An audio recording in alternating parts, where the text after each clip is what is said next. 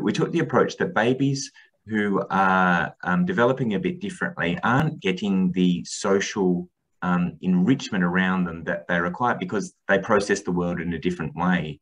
So what we sought to do was to help parents understand the differences, the sort of differences in their babies, and how they can best respond in a way that provides that baby the social enrichment they need for their brain to continue developing.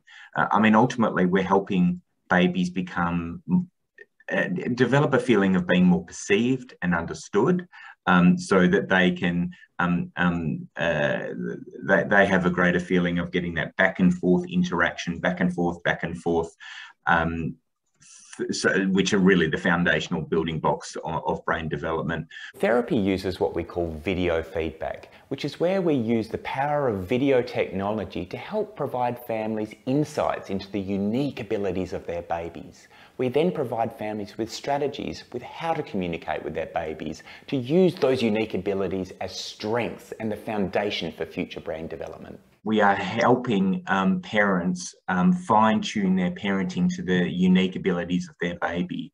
One of the things about preemptive intervention is that, of course, many of the babies that we're providing support to are just late bloomers. They were always going to be on a typical path. They just haven't, they're just a little bit delayed at the moment. And so we have to have an intervention that is ethical to deliver to people who may not even need it.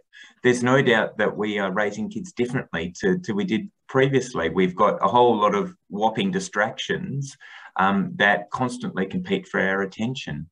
One of the great things of this intervention is that it helps parents to slow down and to understand the wonder that they can experience when they see children through their own eyes. Human babies are born very underdeveloped.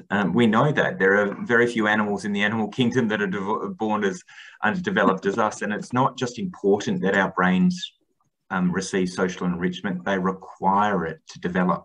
And that's one of the things that we've got through developmental science over the last 20 years, is that social enrichment is not just good to have, it's a must have.